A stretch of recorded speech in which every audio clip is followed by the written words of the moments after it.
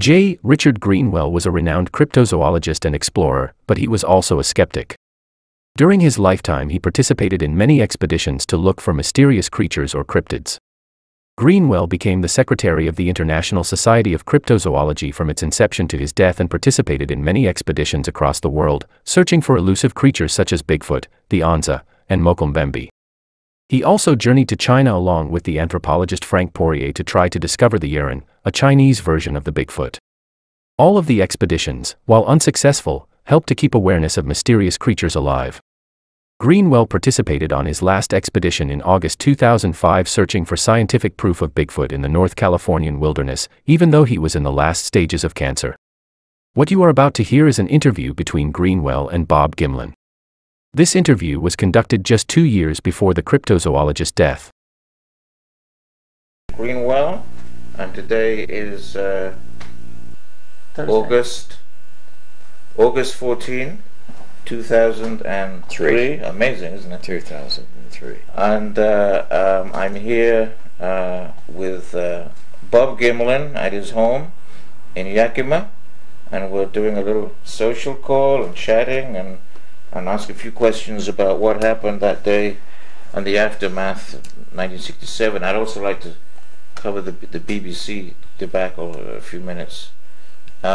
So I know you've told this story so many times, you're probably sick of telling it, but you and, as briefly as you can, you and Roger were doing what? Why were you out there? Reason we were in Northern California is prior to the time that we were in Northern California, we were over around the Mount St. Helens area just investigating for footprints or whatever we might run into. And when it started raining really heavy over there around the Mount St. Helens, so everything we had was wet. We had the horses with us, and I had my truck, but the canvas on the top had got some holes ripped in it from going underneath the trees. So everything, our bedrolls were wet, and so we came back to Yakima. Returning to Yakima, Roger found out that some people from Northern California had called his wife and said that that they were building some roads back into the mountains by Bluff Creek, and they had stationary fuel tank back there to fuel the cats and the road and the equipment they were building the road. And this was on like September or the last day of August, or it might have been the 1st of September. I don't remember the exact dates, but what was happening, they put this tank in there, this big fuel truck, and over Labor Day weekend when they weren't working, they came back on Tuesday morning after the Monday of Labor Day and found all these tracks around this tank that they'd put in there. Now, wasn't that also happening in 1958 when they first were building those logging roads into there? That's what Roger told me. I didn't know this. So this is something similar to the 58 affair. Something similar to what Roger had told me had happened in 58. So you guys decided to head on down then? Well, not really. I didn't decide right away because of course I had quite a few horses and I had cattle and everything then. And so Roger said, well, can we take your rig and go? And I said, well, I don't know. I'm going to have to get some arrangements made here to do my chores. And also I was working. I had a full-time job. I was roofing at that time and working construction and roofing. And I said, I'm going to have to find out just exactly what is lined up for the next few days, because I thought we were only going to be gone down there a week. Roger said, well, we'll run down, take a look, see what happened, and then we can get back. Well, of course, it was my truck, so I had control over what we were going to do. But anyway, so I got a guy to take care of my cattle and my horses and stuff, because my wife worked and she didn't have time to do all of this. And I had hay fields and things that had to be taken care of, irrigated. So I got a guy, or a couple of guys, to do my chores, and we loaded up my horse, or a horse I had leased from a guy, a big old roping horse, and Roger his two small horses, and we headed down into Northern California. Well, not knowing that it had rained all up and down the west coast at that time, when we got down there, these tracks that supposedly were good prints of 3 different sizes, had been washed just almost. That I couldn't tell. I couldn't identify a track. They were just kind of places where water had stood in the dirt and the mud, in this fresh dirt. So I was a non-believer, except the fact that Roger would play these tapes and different things, and I'm kind of a believer in, and if I don't see it, I don't 100% believe it. And I thought there probably is something out there, but until I see I hadn't seen a good footprint even up till that time, and I didn't see a good one down there, so I wasn't convinced. But did you decide to stay there a while or look around? Well, yeah, we decided, we talked it over and said, I figured as long as we were down there on the trip, we'd stay that week. And we had our horses, of course, so we could ride and cover quite a bit of area. And we rode and rode and rode, and mainly around Bluff Creek. All around Bluff Creek and up where they was trying to build roads way up above what called Onion Mountain. There we were working, and what we'd do is when the equipment would get off those would-be roads, I'd take my little truck and I'd drive real slow up those dirt. Well, you couldn't go fast anyway because it was just dirt. It was just, and you'd sink down, you know. And so we'd look for tracks to cross the road at night, just drive slow, and Roger'd take a flashlight or whatever, or a big spotlight, and we'd look along the side of the road. So this wasn't just a horse thing. It was you were also using vehicles then? Yeah, we were using my truck at night after the equipment got off the roads, because the narrow roads you couldn't drive there with the equipment working, and so we'd go at night, and then we'd ride in the daytime through the mountains and around that area. And so time kind of started overlapsing, and I said, I got to get back up there to my job. So we were in there from the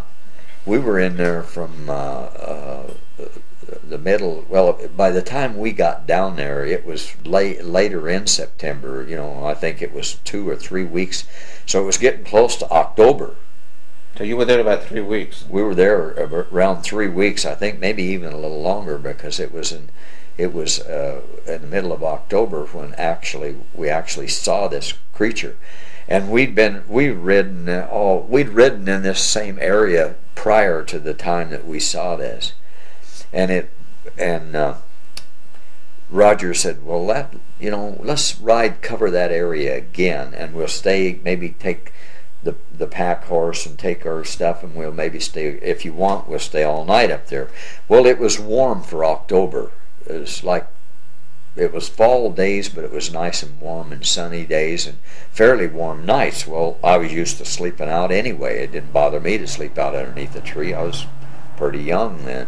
And Roger, he was pretty tough when it come to that. He'd sleep out. So that's what we were actually going to do that particular day that we got this film. And we were riding up that Bluff Creek, the creek bottom of the creek, and now the exact location, I've been there twice, I think, is where the creek suddenly turns and goes directly north, fairly straight in that area, and then it turns east and goes east a long way for miles. Yeah. But it was in that northern, what was it, in that northern direct north area? About half a mile maybe? I think, it was about in there, Richard. It's a straight line, which is strange for Bluff Creek. It usually meanders around a lot. Right. But it was that straight north area. It was that area. I've been there twice. It's all different from when you were there now. Yeah. I know it would be. It's that sand's gone, and it's all grown up. There's trees and everything. The water would probably. I heard that the reason that sandbar kind of was there, and kind of like a log jam. Earlier in '73, I think it was, they had a lot of rain and floods, and they jammed up, and so the soil backed up and kind of made a... That flat area is still there, where it's all grass and bushes and trees. Oh, is that right? Yeah. There was pretty good flat area, but there's like cliffs on one side and another little creek coming in from another direction there up above it. Yeah. Well, what happened? Well, we were camped about 3 miles down from where the film was actually filmed, And on the way up there, of course, the maple trees and things were turning red from fall colors, and Roger was taking pictures of because we had no idea, you know, we'd been looking and hadn't seen a footprint or nothing, you know, anything fresh from what they had told us about up at that that fuel truck or fuel tank. And so he was taking pictures of me riding the horse and leading the pack horse and of the scenery, actually just the scenery. And so when we come around, there was a bend in the creek there, and there was a big roots and stuff of a tree that had been washed over, and it was pretty high, and the creek had rerouted itself around this, I call it a downfall tree. And when we came around that big tree there, we just made the bend and come around, and this creature was standing upright right at the edge of the creek on the far side of the creek from the side we were on. Facing you or sideways? It was facing, or kind of, well, it was actually facing the creek, and as we came around, of course, it looked at us. But it wasn't bending down or drinking, or you didn't see anything like that? No, I didn't see anything like that. Right. If it was bending down and drinking, Roger was ahead of me on his horse, and I was probably maybe, I'd say 2 horse lengths. I'd be about 15 feet behind Roger, just riding along kind of casual, not even, you know, not really looking for anything. And when I saw the creature, it was standing up. Did he see it first, before you then? Well, he probably did, yeah. We never did even discuss that. He probably did see it before me. But the horses was you know, his horse was kind of a little spooky horse anywhere. I don't know if he was spooky, but he was just throwing a real fit. And he was rearing up and jumping around. Well, my horse was an old rope horse. Well, he wasn't being real nice about everything either. You know, he was kind of spooked too. Did you guys say anything to each other? Oh my God, look at that! Or did well, you exchange, this all happened in seconds. Right. Not time to much. There wasn't any conversation at that particular time because Roger was trying to manage his horse, and he had this camera in his saddlebag, so he was working that horse. It kind of reared up and fell over. Oh, it did fall over. Well, it kind of reared up and went over, not down all the way. As best I could see, I wasn't really watching Roger. You know, you can see a certain amount out of the corner of your eyes, but I was trying to manage my horse. The pack horse jerked free from me and took off back the other way. Well, I was trying to manage my horse and kind of see what this was all about. You know, what was happening, and the creature just turned and started walking away. Now, how far away do you think it was when you guys first noticed it? It was probably you know, I've been asked that a lot of different times, and I really couldn't tell you in feet, except thinking about it back and forth over the years. You know, I think it was probably about 60 feet. Or maybe a little farther from where I was at. By the time the horses kind of went back, you know, and jumped around there. Were the horses reacting to it, do you think? Oh yeah, they were scared of it. They'd seen it and they didn't know what it was. Didn't know what it was, and the horses were scared. So what happened then? And so then Roger got the camera out, and then he did say, "Cover me," which. We both had rifles in our saddlebag, on our saddles, tied on our saddles. I had a 30-06, and I'm not sure what Roger had. He had a rifle of some kind there. Anyway, so Roger ran across the creek. The creek was only 1.5 feet, maybe 2 foot deep at the very most, and this was kind of a sloping sand bar coming down to the creek, probably sloped up about 3 or 4, maybe 4 feet at the most from the creek edge up to the crest. And Roger ran across that, and then there was a log there, and he stabilized himself on that log to start. Well, he was trying to get pictures, I guess. I don't know. It tells me this later, and you can see in the film where it's all it jumps jumbled, and he's trying to look and see while he's running. while he's running across the creek and then up this sandbar a little ways. He went up the sandbar, I think probably 15, 20, 25 feet before he got down on this log and started stabilizing himself. And in the meantime, the animal had turned and was moving away. Was walking away. Like you see in the film. Right. And then, so then I rode across, I stayed on my horse, and I rode across the creek, and that's when, sometime in this event, he said, I knew what he meant when he said cover me. That meant take the rifle, and then in case the thing turned and came after him, because he was afoot. His horse was gone, run back down towards the pack horse. So anyway, I rode across the creek, and I knew, in the film you can see the creature turn and look, and that's when I rode across, it turned and looked at me, but it kept right on walking. I mean, it turned its head and its body kind of, as it was striking. Oh, was it looking at you? It was looking. In that famous sequence where it turns, it's looking at you. Right. It was looking at me because I rode across the creek, and I knew I couldn't fire a good shot, an accurate shot, if the horse was jumping. So I stepped down off the horse and took the rifle out of the saddle scabbard and stood there with. I never did raise the rifle or aim it at the creature or nothing. I just stood there with a rifle in my hand hanging onto my horse because he was still jerking and jumping around. So I figured if I had to, I could let the horse go. And if I had to make a fatal shot, if I was forced to do that, which I didn't want to do, because I didn't really know nothing about what these things were or what. Never seen anything like that. Didn't even really believe in them until those few split seconds there. And so that's when then the thing moved off, taking pretty good strides, but not running. It just walked out pretty briskly. And then Roger moved again because it was going through some kind of trees and stumps of downfalls and stuff, and around some things. And then Roger moved again to get a better view, and then the thing went up around, the creature went up around and kind of disappeared in around a bend where the creek went. And so I said, well, then I was going to get back on the horse and ride after it. I don't even know why. Just I wanted to see it more. So Roger said, no, hey, don't. He said, I ran out of film in the camera.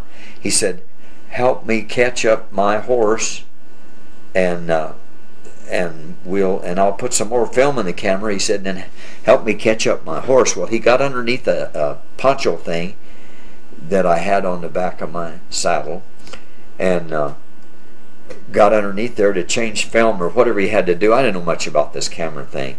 And so I was trying to catch the horses up in the meantime, and when he got the film in, I couldn't catch them because they would run this way and run that way. And they were pretty badly spooked. They was just running up and down the creek and kind of up in the brush. So finally, Roger got the film in the camera, and he come and helped me, and we caught up the horses. Well, this took a few minutes to do this, get this all done. So then we wanted to go ahead and follow where it went and try and get some more pictures. By then it had gone into the tree line, I think, behind the tree line. Right? It had gone up the other branch of the creek, and by then it got out of the soil and was into gravelly bed of the creek.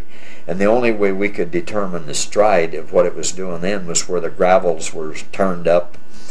And then we rode up that creek bed probably, I think less than a half a mile. And we found a part where it had walked across the creek. The creek was, at that place, was probably 7-8 foot across, but shallow, but it had some big rocks. And we found one partial of a print, of wet print on a rock. And then it went right on up into the mountains, into the cliffs, and up into the trees. But it didn't, in the film towards the end, it looks like it's heading towards this tree line. It didn't go in there? Didn't go into that tree line that you see in the film. It stayed in the open for a while. No, it wasn't in the open. It was right up the creek bottom. Well, in the open, there were no trees, I mean. Well, there were trees down fairly close. There was trees within 12, 14 feet of the creek. but it never went into those trees. It stayed in the open. Stayed on the creek bottom. Okay, stayed on the creek bottom, and we seen these scuffs in the gravel, but then we seen that partial footprint, wet print on a rock, a great big rock there that it had stepped on to go across, apparently. See, a lot of people, including myself, assumed, in looking at the film, that it went into those trees and was gone. No. I didn't realize it stayed in the creek bed for so long. Yeah, out of our sight. See, there's a hill that kind of come down to the, and then the creek makes a turn there, and this was out of our sight all the time it was going up this creek bed. I see. We didn't. When we last saw it, was just about the time that you see the end of the film, and maybe I might have seen it another second or two or three or after that. Because when he hollered, "I'm out of film," I can't remember just exactly where the sequence was, where the creature was when he said he was out of film. And then Roger, to my knowledge, and I'm trying to remember for sure whether he filmed that footprint that on the rock or not, but anyway, it was getting a little later. You know, the sun goes down pretty early in October, in the middle of October. So he said, "Well, we better go back." I said, "Well, what do you think?" He said, "Well, we're not going to be able to follow it up to them cliffs and up to the mountains anyway." And I said, "Well, if we leave the pack horse and go afoot," and he said, "I'm not going to go afoot.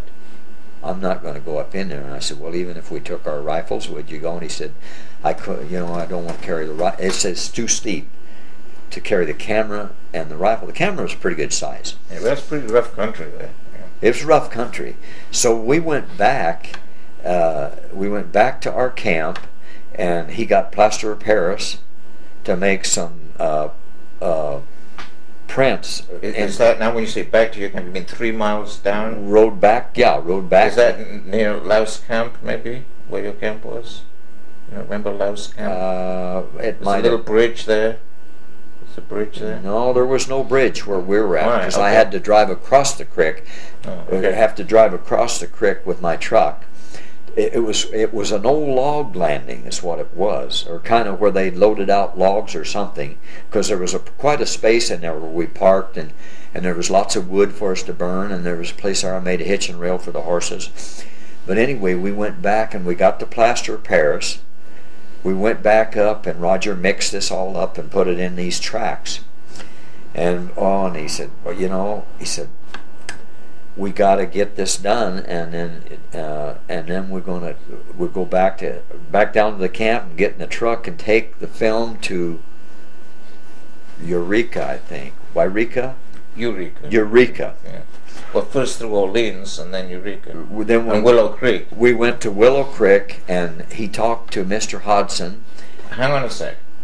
How many tracks do you think there were visible before you started putting the plaster? Oh, there was, well, I kind of go back a little ways too. I took my big horse, which weighed around 1,200 pounds, and Roger said, "Can you do this while I take these pictures?" Ride alongside with that horse, alongside these tracks. There was a lot of tracks there. You mean dozens? Oh, yeah, dozens of tracks were good, plain, good, identical tracks. Anyway, so I rode this big horse along there to show the difference in the print, and this horse with the 4 feet with shoes on wasn't making the print as deep as this creature made it in the same soil. So Roger said, well, I was wearing cowboy boots, high heel cowboy boots. He said, "Get up on that stump," which was probably 36 inches high, a broke off stump there, and then jump off into that dirt with your foot and make a print. So I did that to make the print to illustrate the difference in the track and the depth of my boot. 1 foot or 2 at the same time? I think I jumped with both feet. I can't remember. I've seen the film and then I forgot whether it was. And how deep was that then? It's still, I only weighed about 170 pounds in, and it still did not go quite as deep as the footprint went. So I thought, and you know, there was no way of knowing what this thing could weigh or anything, because it was Right. bulky, had tremendous bulk in the arms and legs, which you can see in the film. And how many tracks, how many casts did he make of the tracks? How many? I think he made 4. 4. I know he made 1 of each side. He only had so much plaster. Yeah, whatever plaster he had and mixed up in a well, he had a plastic gallon jug. So he made about 4 of them. I think he made 4 tracks, the best I can remember. And Now, isn't there a film where, when he changed films maybe, where you guys filmed the tracks and the plaster in the tracks? Or? yeah, there was Yeah. a film at one time. I don't know whatever I've happened. heard that sort of disappeared or somewhere. got lost or something. Well, somewhere it went, because they've asked me about that a lot of times, and Yeah. I don't know where it That went. still hasn't turned up. Because Roger and Al did all these They things took it all, away afterwards, you know. And so after we got to it, and it took a little while for that plaster to set up enough for us to pick it up and move it. Yeah. So by then it was getting dark. By the time we went back to the camp, back to where the truck was, it was getting dark. And Roger said, well, and we were quite a ways back in the hills, you know. Oh yeah. So he said, well, let's drive in to Bluff Creek and tell Mr. Willow Creek. Willow Creek, Yeah. Willow Creek, and tell Mr. Hodson what happened. And so I said, okay, and so we did. And while we were there, it was a moonlight night, nice moonlight night. Then we went on over to mail that film. Understood Roger was going to airmail the film to his brother-in-law, which is Aldi Atley in Yakima. I think he was going to do it in Yakima, or maybe he was going to call Al and have him pick it up in Seattle or wherever. I don't remember this because you know, it was pretty exciting. Things was happening all at once, and something that I didn't even really realize could happen.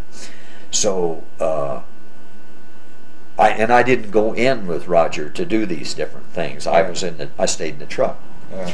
So when we get back to Willow Creek, I asked Roger, I said, you know, I'll get some cardboard boxes and stuff from that store, that variety store in the back there where we had them, and I'll cover some of them tracks up, because Roger had called some people in Canada that had track dogs, and I can't remember the guy's name now, but he was going to bring the track dogs down and start where we last seen this thing and try to track it up through the mountains there. And so we went back, and of course we were pretty excited about everything. A big old full moon out there and beautiful, and we bedded down. It must have been 12 o'clock or so. You went all the way back to the site. We went right back to where we had parked our truck before. Well, the horses were there. Oh yeah. So right, we had to go back, you know. I mean, Yeah. didn't have to, but that's where our camp was. So we went back, and about 3 in the morning, I sleep real light anyway. I could hear this rain on the truck. Hear it start raining. So I tried to wake Roger up. I got down off I was sleeping up in the overrack, and he was sleeping down in the truck bed, down in the truck itself. And I tried to wake Roger up, and he said, "What's wrong?" And I said, "Well, it's raining." And he said, "Oh, it ain't going to rain. It won't rain very long." And I said, so I climbed back up in my bunk and the overshot over there, and pretty soon it started to just kept on, and it's coming down. So I got down out of there again. I said, "Roger, it's raining harder." So I went down, and what I had done that night is when I got there, I took all these cardboard boxes out and threw them out and by the side of the truck, not even thinking about rain. And so I get up and get out there. I thought, I got to get them cardboard boxes out of the rain, or you know. So I got there, and they were just soaked, already soaked. Yeah. So I thought, well, they're going to be useless. I'm not going to carry them on a horse up to that 3 miles filmed where the film was. So I didn't sleep anymore, and Roger, of course, he was snoring away, and when it got about daylight, I said, well, I'm going to go back up there and figure out some way to cover up some of them tracks, you know, so that people can see them, because I already remembered these washing out on that hillside where the fuel tank was. I thought, you know, if you don't have a track, I'd never seen a track until that day, and I didn't really believe. I believed, but yet there was skeptic in my mind. And so I went up there, and I looked around. I seen these dead trees with bark hanging on them. So I started ripping these big chunks of bark off, covering these tracks up the best I could, because it wasn't raining hard enough yet then to wash those tracks out. And I figured if the next morning, if they got there from Canada with the track dogs, that, you know, maybe the tracks would help. I didn't know what the track dogs consisted of, whether they were hounds or what they were. Come to find out, they were German shepherds. But so anyway, I did the best I could to cover them up. Well, by the time I got back down, it was like, you know, about 8 or 9 o'clock in the morning. Well, that creek had started from that rain. That creek that I drove my truck across, which was about 2 foot deep, was by then 3 foot deep. And I looked at that creek and I told Roger, I said, hey, if I'm going to get my truck on the other side of that creek, if we're going to leave here, because if that creek comes up, I'm never going to get this truck, because it wasn't four-wheel drive. And so I got the truck all lined up, and I made a run at this creek, and I got across on the other side. And then Roger said, well, he said, we might as well pack up, get our horses loaded and go. And I said, yeah, because this rain, it was coming down something fierce, and it was kind of cold. And so we started down the low road, and we got a little ways down there, and there was a mudslide coming down the hill, and the trees was sliding down too. And I said, boy, I don't know what we're going to do here, you know. So I thought, well, I seen this mudslide, and I thought, well, I'll see how deep it is. Maybe I can run through it, because there was some pretty good sized rocks in it, but I thought I could run through it. And this creek was just wild by then. It was coming down over there, and it was dropping off about 8 foot into another area. And I walked out in it. Well, immediately it was knee deep. Or right at the very edge of this mudslide, the road was knee deep, and I knew I couldn't get through with a truck. So I said to Roger, I got to get this truck turned around. You watch for me, because it was raining, so the windshield wipers couldn't even keep it off there. And so I was trying to look in my mirrors to watch Roger motion me back, and he almost caused me to back in over the creek, over the bank in the creek, because he was watching the trees sliding down the hill towards us. And he started hollering, hey, there's a tree coming down. And it was probably another 100 feet from us, but it was just sliding slowly down. The mudslides was bringing it right on down. So we started out over the top of the mountain, and I got there a little ways, and the truck wouldn't pull. It was just sliding. Wasn't going at all. And here I had these truck horses in there, and the tailgate that slid open slid right down up against a tree. There was no way to unload the horses out of the truck. No way. And I had remembered seeing a backhoe way up on the mountain, way up on top where they were working these roads. So I thought my only hope to get this truck out of here is to go get that backhoe. So I ran up the mountain and threw a bunch of big boulders in the bucket of this backhoe and got it started up. And this is probably almost a quarter of a mile. So you borrowed it? Yeah. There was no one there? I had no options. Yeah, there was no one there, I mean. Oh no, there was no one there. Was there a key there to start it? Yeah, there was a key in it. Oh, wow. And I just, of course I run equipment before, and I started it up, and I come down, and of course it was raining so dadgum hard you couldn't, I was soaked to the bone in just minutes. But as long as I was running and I was warm, I was okay. I'm surprised you made it up in the mud, though. Well, you know, this backhoe, you can do pretty good with it. No, going up by foot, I mean. Oh, well, hey, I was you... young and I was stout then, you know, and I, you know, I was in great shape, physical shape. I was in great physical shape. But, and I got hooked onto the truck, and I told Roger, I said, and by then I was starting to get cold, because I didn't have heavy clothes on, and I was starting to really, really get cold. But I knew I couldn't stop, because I told Roger, I said, you keep the truck in low gear and keep it going, and I'll keep pulling you, because I said, I don't think this backhoe is going to alone is going to pull up that mountain. Well, this was a dual-wheel 1-ton truck. Dual wheels don't do good in the mud or snow. So we got to the top of the mountain. The time we got to the top of the mountain, hypothermia had started in on me, and I had convulsions, and I was shaking so bad, and I couldn't even hardly get down off the backhoe. Well, Roger could see I was in bad shape, so I knew that we had to keep moving because of the rain and the mud. So I get in he had the heater running in the truck, and when we got in the truck, well, he had a lemon cut open, and I took the juice out of that lemon, and I jerked my shirt off, the wet shirt, and just put a coat around me, and I got behind the steering wheel, and with the adrenaline pumping and that lemon and the heat of the truck, then I started on out over the mountain and was right on the top, and the truck wasn't pulling worth a darn. The transmission was a manual transmission. The transmission was heating up. I could feel it with my foot, and I told Roger, I said, I've got a flat tire. Step out on the edge of that running board and look back there and tell me why I can't seem to go very fast.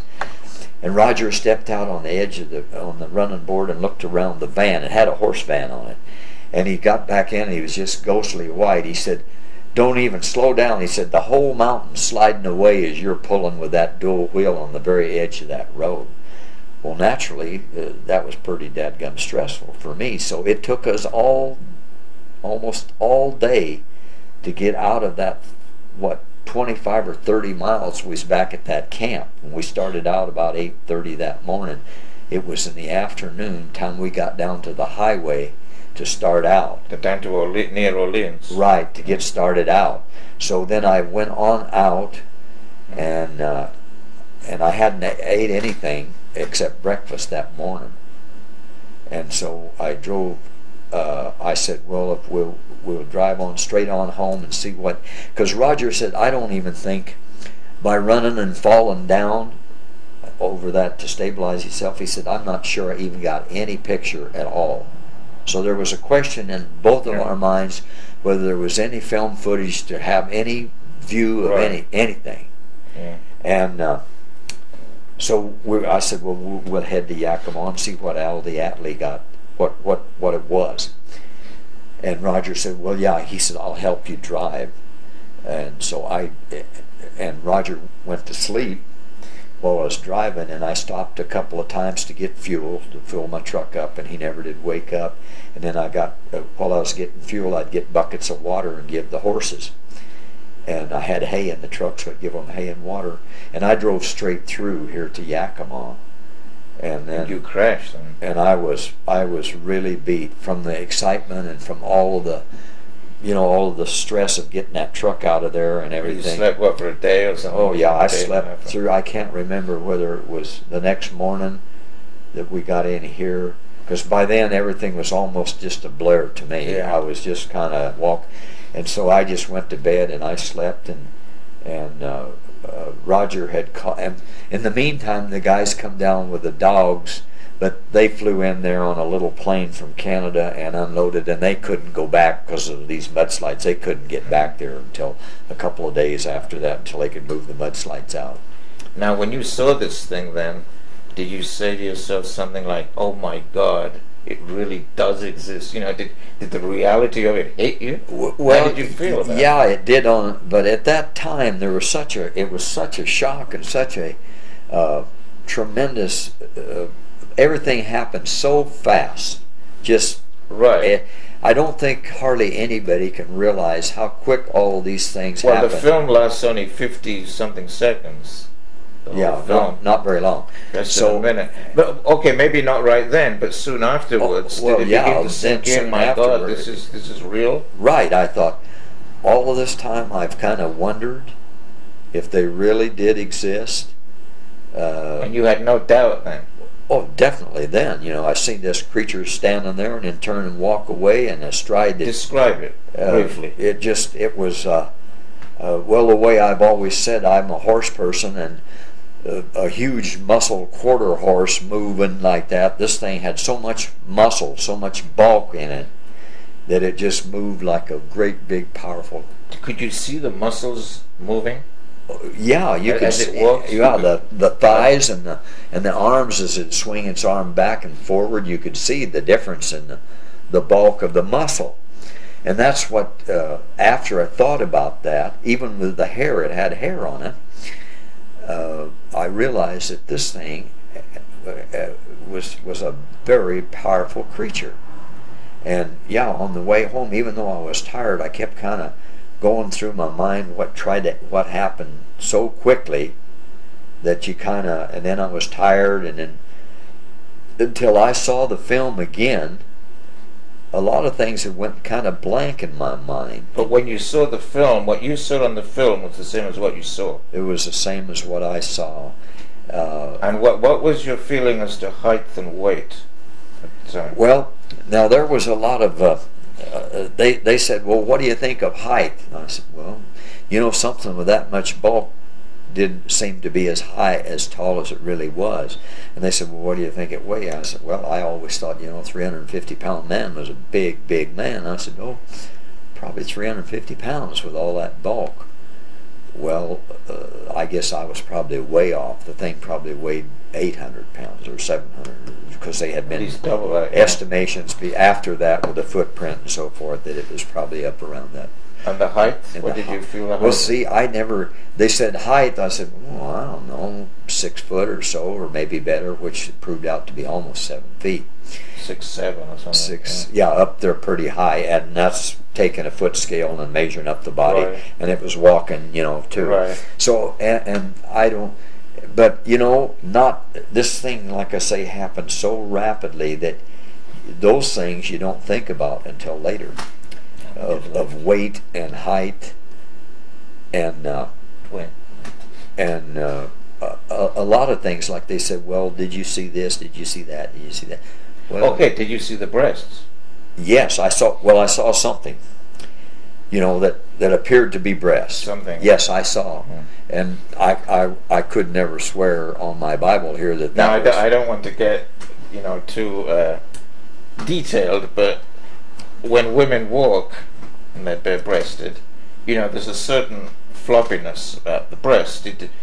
Did they seem to be straight, or did you notice an undulating movement? I noticed the movement you're talking about, like a woman's movement. The breasts, they were moving. Right. As she walked. They were moving. And if she'd stopped still, you felt they would probably stop moving. Yeah, if she didn't. Never did stand still. Right. See. But they seemed like living tissue, not some stiff thing that had been. That's what I thought. Glued on. It appeared to me like they were living tissue. That you saw movement, just like you saw movement with the muscles. Right. And of course, quite a bit of the time, other than when she turned to look at me, I didn't see the front part. Right. I saw the front part when she was standing, and then everything went kind of wild, and then when she turned and walked away, her back was to me. And then when I rode across the creek and she turned partially, didn't turn all the way, just enough that you could see some that movement. And that's all I ever seen of the breast, because the rest of the time the back was to me. All right.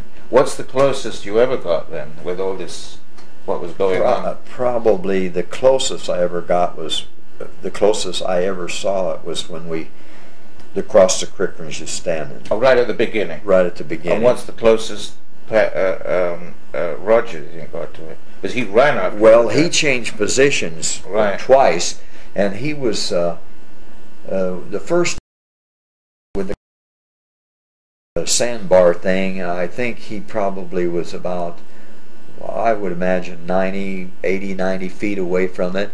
And then when he repositioned himself, he was probably 100, 200 feet maybe away. So 80 or 90 was the closest? Probably, yeah, because I wasn't really watching Roger. Right, you were watching that, the creature. And the thing never seemed to really change its pace very much. It didn't get into a trot, or it just kept... Didn't even act like it was afraid of us. It just was going to leave. That's typical of what other people have reported. And with me riding that big horse across the creek and getting off, I think if it would have had fear of us, it would have then changed its stride. Can I ask you, in the few minutes we have left, about the BBC mess? The BBC Wildlife Unit in Bristol was dealing with me to do this documentary. They didn't deal with me in the end. They took a lot of information though. And they called you and interviewed you over the phone, as I recall. Yeah, right. And there was a guy called Paul Appleby. He called you. Yeah. And they then used that interview to make certain allegations in the documentary and also in a magazine article, in BBC Wildlife magazine. Could you just sort of recount briefly your recollection of how all that happened? Well, I don't, Richard, really, but they told me, they lied to me. That's what I want to know. What do you remember? They told me that was for just their own personal information. It would never be used for anything else. What did they ask you about the event, and what did you answer? That's important. About the same thing I just got through telling you. They asked me, the best I can remember, they just asked me the sequences of the shooting of the film, which was just the same as I gave you. And other than that, I don't remember the exact things that they asked me. It was on the telephone. I had things pending, and I was trying to get through with it and get going, you know. Well, in the article that came out, and I think I sent you a copy. You probably did. And I wrote a 17-page rebuttal to that article, which I also sent you. They stated in that article that you finally conceded to them, I think under intense questioning. Okay. They claimed that you finally conceded that Roger could have done a hoax on you. Well, you know, I want to know about that. They kept badgering me, and I said, I don't think. Well, what exactly? How were they badgering you? What were they saying? What were they asking? I think they asked me, do you think that Roger could have planted someone there in a suit? I can't remember the exact thing they asked me. And I said, you know, I don't think, way back there, how Roger could have ever deceived me. And they asked me about the shooting thing. Why didn't you shoot it? I think I can't remember what all they asked me. Or why didn't you raise your gun and draw, aim at it? And I said, well, Roger and I had talked many times about, if you ever did see one of these things, don't be shooting it, because you're going to run into problems with different societies, religious people, and if it's proven humanoid, then you're going to be facing a criminal charge. Well, you realize if you had shot it, it would have all been over. This is true too. That's what. But that's a different issue. Yeah, that's what Grover used to say. But what I'm trying to get at now is you told them that you really didn't think that Roger could have done a hoax. Right. Do I have it correct? I want to make sure that I've interpreted this right. That after you said that, they persisted with that line of questioning. They did. Yeah. Repeatedly. And you kept repeating, no, I don't think that. Right. Is that true? That's true. I said, you know, I'd be pretty hard to be deceived on something like that. Now, did there or did there not come a point, because I have read finally what they quoted you saying, did you finally concede, perhaps under this pressure? They had you stating something like, well, you know, I suppose it's possible, it's conceivable. I don't think it could have happened, but it's not impossible. Did you say something like that? I think I did, Richard. I think I said, well, hey, anything's possible. If you're pressured enough. Yeah, I said I don't remember the exact That's what's word, in print. But I said...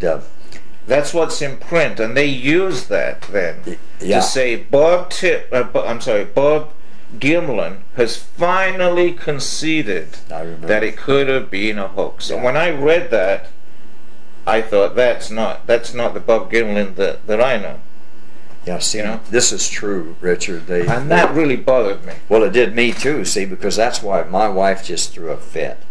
She said, why would you let them get away with that? I said, hey, I have no control over it. You see, you didn't. They had an agenda, and you didn't know it. Right. See, and that's when she said there's not going to be any more interviews. That was. I know they had an agenda because I hate to say this, because I'm British and I grew up with the BBC. They lied to me too about several things. So I know if they lied to me, mainly Appleby, I know he probably lied to you. And when they quoted you saying that, I immediately was suspicious that that was taken out of context. Well, you know, had they not kept on, in fact, see, after I said that, I thought, well, you know, that isn't right, but then, because I thought, there's no way he could have fooled me that much. Well, I'm going to ask you two questions now. I'm asking you this totally objectively. Forget I'm your friend, forget I'm your colleague. Number one, within reason, within human reason, do you think there's any way that Roger, or anybody else, even without Roger's knowledge, could have gone there with a suit, walked in front of you, risked being shot, and hoaxed this? No way. There's no way. Within human reason. Within human reason. Who would never know? How could have you gotten a person in there to start with? You see, that's the next thing. I've been there. It's a rough place to get to begin to carry a suit in there. You couldn't do it. And how would they get, you know, after these guys say this and that can be possible and so forth, they couldn't do it. It couldn't be done. So to this day, you're convinced Roger didn't do it? I am convinced. And no one else either? I'm convinced, yeah. Now my second question, maybe this is my last question. Do you swear on your honor that you were not in on a hoax, that this really happened? You swear this on your honor? Oh, you bet. I was not in on a hoax. I would have no way have agreed to be on a hoax any way, shape, or form, because I was a non-believer in the creature to start with. And for me, there would have been no advantage for me to be in on anything that was not honest. And you never even got anything out of it? No. so you know, I mean, I've heard someone say that if you'd have been in on a hoax, when Roger sort of, I hate to use the word double cross, but when he cut you out of the picture financially, and you were pretty upset over that, if you guys had been doing a hoax, you would have exposed him. Well, definitely. Plus the fact, I don't know who it was, maybe John Green, maybe he was talking personally. I said, you know, John, I would have made money off of it if I could have tried to prove that Roger did hoax it. Later on, yeah. Yeah, you see, I could have made money off of it if I could have said, hey, I think he did hoax that. You see, what I'm getting at here, with the Bigfoot problem, there's no in-between. It either exists or it doesn't. True. They're mutually exclusive. There's no gray area. Right. Now, if you're telling the truth, and I think you probably are, if you're telling the truth and the film shows what you're saying, what that means is that Bigfoot exists. That's right. And that's a very profound fact, if that's true. Well, to me it for exists. Science, for zoology, for primatology, for society. Right. And that's what I'm getting at. Yeah, I understand. You were there, I wasn't. Yeah. So I look into your eyes and I feel, you know, if this man's telling the truth, then it's a different world than if he isn't. That's true. Yeah. And I strongly believe they exist. I have no idea how many or what part of the country other than there that they are, but I don't even know if they, you know, if they migrate or what. I've heard so many different stories about these things that I have no idea, because I've been actually out of it. I haven't been back I've rode a lot in the mountains since then, and I always look. You've never found tracks Never again? found tracks. But I'm always looking. I'm never on a search for them, ever. You imagine how lucky you were then? Well, I was lucky, plus the fact a lot of people don't realize what I went through after seeing these.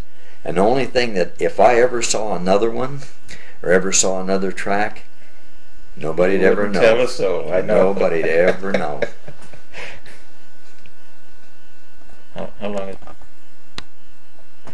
is Richard, that would be selfish in my part, but if everybody that thinks that would be selfish knew what I've gone through and what my wife's gone through and what I'm still going through, they wouldn't tell a soul if they saw one. No, I wouldn't. If one walked right up and said howdy to me, I wouldn't ever tell a soul. You know, or if I saw beautiful tracks. How do you feel when you see on television, or even that BBC thing, but since then, or in the newspaper, these comments like, oh, people have seen Bigfoot, there's a new report, ha ha ha, and dismiss it? How does that make you feel? Well, I used to have a lot of mixed emotions about all of these things that these people tell and see and say that, well, they knew it was a guy in a suit and they know the guy in this. I think to myself, you know, they're either trying to make a buck or they're just trying to make themselves look good or bad or whatever. To me, it's making them look bad. And I think, well, there's always somebody out there trying to come up with some way to make a dollar. And it used to really burn me the way the different speeds that they'd show it on these films and different things, you know. They'd, somebody'd call me and say, hey, Bob, turn your television on. There's a thing on there about Bigfoot. And I'd turn it on and I'd look at it and I'd say, well, that don't look to me like the same way it was moving, or that don't look to me like, it doesn't look the thing that looked real to me. And it fiddled with it. So somebody messed with the speed or something. And as of yet, I have never seen one, and I have seen a few of them that they've put on television. I've never seen one that really looked like it was the real film. Well, the BBC people had a guy there in a costume, and they tried to replicate it, and it was a ridiculous costume. I don't know if you saw the photos. It looked so phony. I did. And they were saying this is how it was done, and there was... They talked about good old boys, mysterious good old boys who were involved in the hoaxing. They never say who these good old boys are. That's what I'm wondering. It's all innuendo and just rumor that they try to create a... I was very shocked by that. And then I've heard the story, 2 backwoods cowboys lucked out in Northern California, and I think to myself, you know, these people don't even know. To call a guy a backwoods cowboy, they don't even know. They don't know what they're talking about. And I'm to the point now where when something comes up, I just dismiss it. It still kind of makes a little flutter in there, but I don't get mad anymore. Well, Bob, I just want to tell you I appreciate you talking to us. I really do. And you're a gentleman, and I want to thank you, and I want to shake your hand.